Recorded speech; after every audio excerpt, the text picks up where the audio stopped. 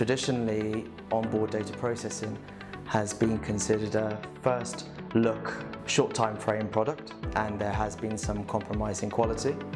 At Polarcus, we have an element which is called priority processing. And this priority processing is done on the vessel, shortly behind acquisition, and is of such high quality that it stands up to the full onshore processing. A strong advantage of the relationship with Doug and Polarcus is that we both use exactly the same time processing hardware and software on our vessels as Doug uses in their global processing centers.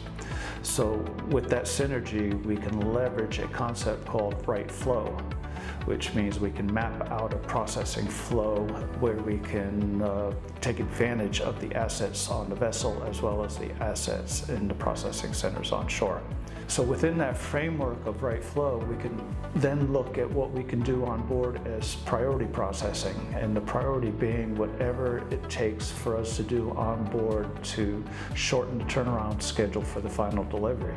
As a treasure hunter, you'll get to see what you're looking for as soon as possible, and that's I guess the joy of prospecting and doing what you do, is that you get to see in reality whether what you think is there or what you've told everybody is there is actually there.